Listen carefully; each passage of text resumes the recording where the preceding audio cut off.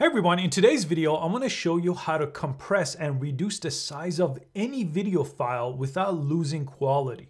And I want to show you two solutions. The professional solution. As a professional editor, I've been using this solution for about 15 years.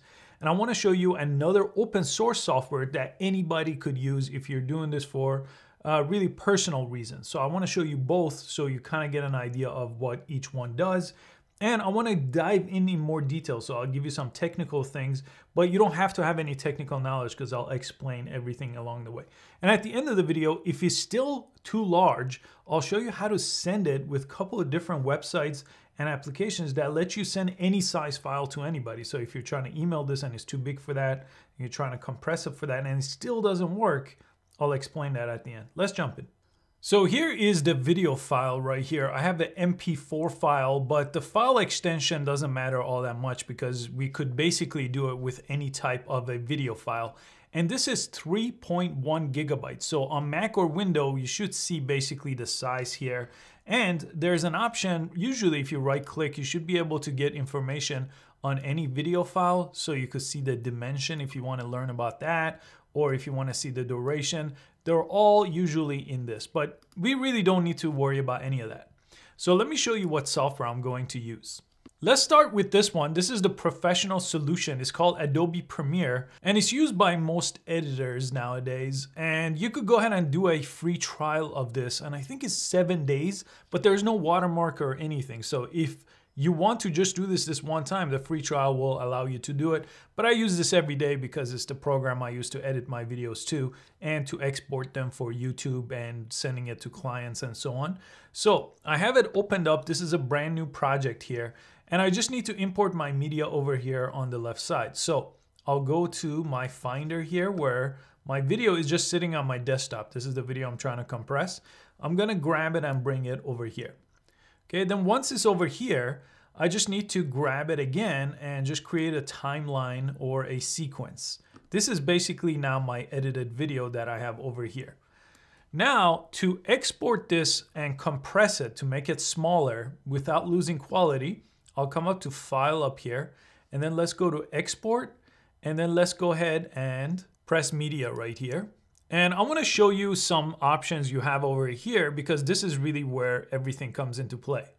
Your format, the best format for the longest time has been H.264. This is just how the compression is going to get applied. So that's okay. Now for preset, let me just explain a few of these. This kind of takes care of a lot of the thinking for you. So if you know where you're going with your video, you could go ahead and choose some of these presets. So are you going to YouTube or Vimeo, or are you going to mobile? You could choose any of these.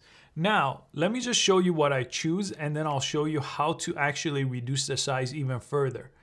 I typically choose YouTube 1080p Full HD. Now, this video is in 4K.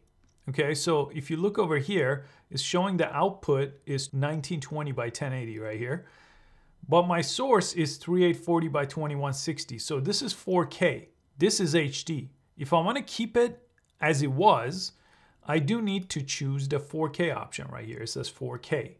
Now, then if you look, the output and the input are the same. Now, if you want to keep them the same, just make sure these two stay the same based on what you choose. But I'm going to reduce the size to HD because that's what I need for YouTube. This is perfect for websites and everything else too. I don't really need 4K. This will help me a lot with my size. Okay, so H.264, 1080p. But let me show you under the video tab right here. So if I go down here, right here, bitrate setting, go there, and you have some options here. Now by default, this is already making this much smaller. You could always look down here. Estimated file size is about 1.1 gigabytes or 1100 or so megabytes, right? So this is already 2 gigabytes smaller than my 3.1 gigabyte file that I started with. But if we need to reduce further, we could reduce this bitrate number over here. So the lower I'll go with this, the smaller this will get. So you see 700.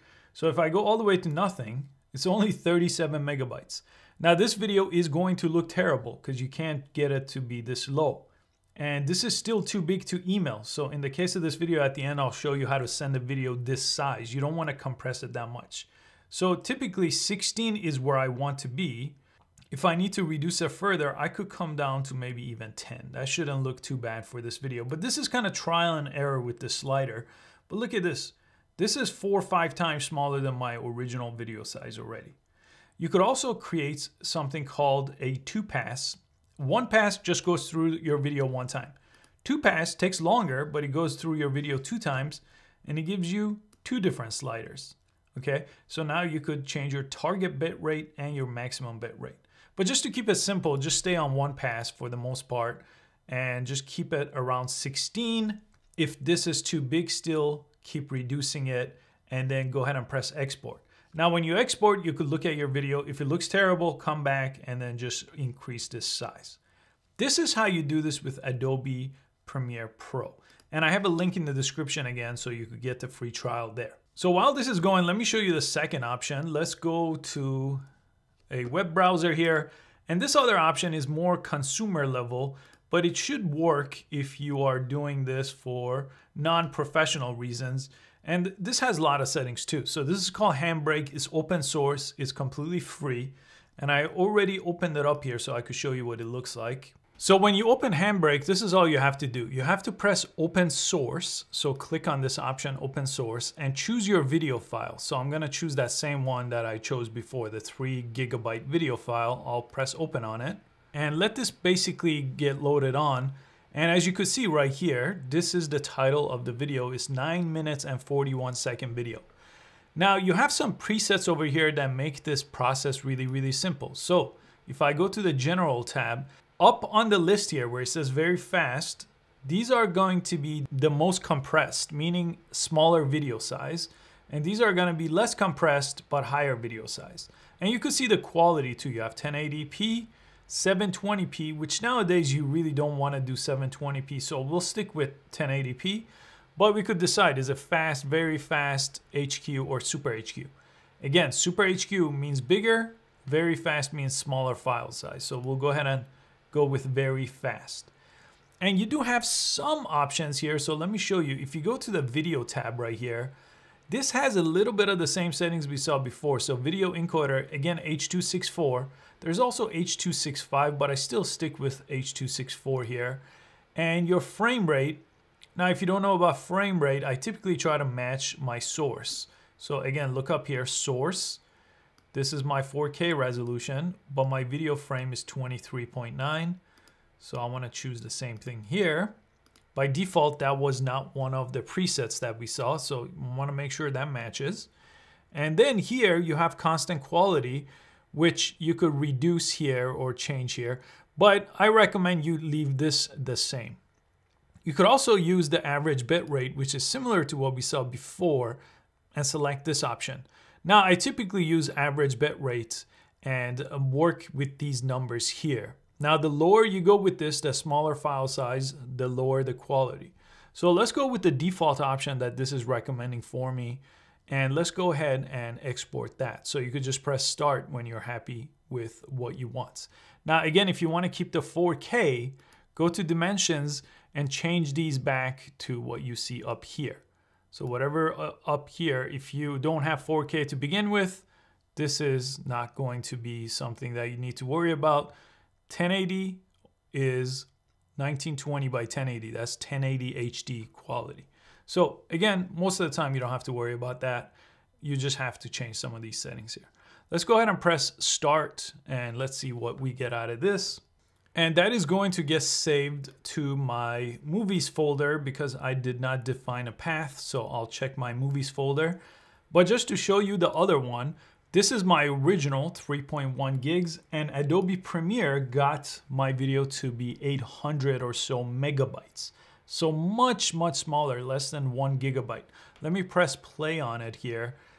And the quality is really, really sharp. In fact, I looked at them side by side and I cannot tell the difference. It's still a pretty big file, but if you're going to YouTube or Vimeo or sending this to clients with Google Drive or Dropbox, it doesn't matter that this is this size. All those things are going to work just fine.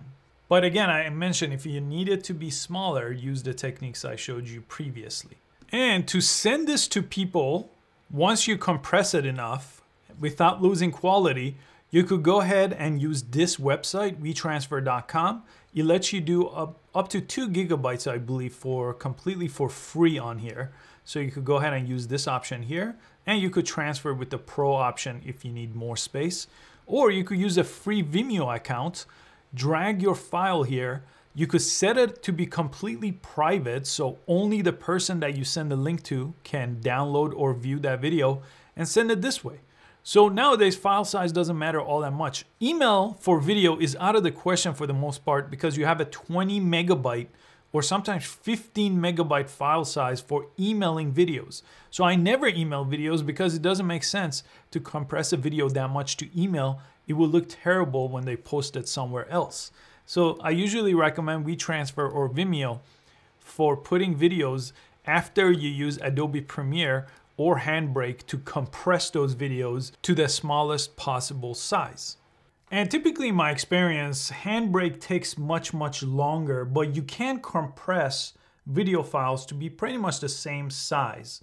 In Premiere, it's a little bit easier and much faster. That's why I recommend that as a professional option.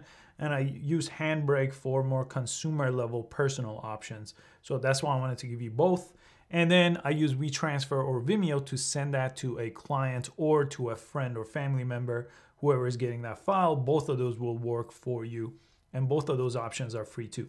So everything is linked below in the description, and one of those should solve your problem. But remember, you don't have to take a 5 gigabyte file and try to compress it to be 20 megabytes to email it. Okay, so if the video file is too long or too large and it can get to 20 megabytes, don't email it. Use one of the other solutions that I mentioned. You can also use Dropbox or Google Drive, which are just cloud storage places for free, and then put your video file there and share a link, and then someone could download the link from there. I hope you found this useful. Please give it a thumbs up. I post easy to follow tech videos every single day, and I hope to catch you next time.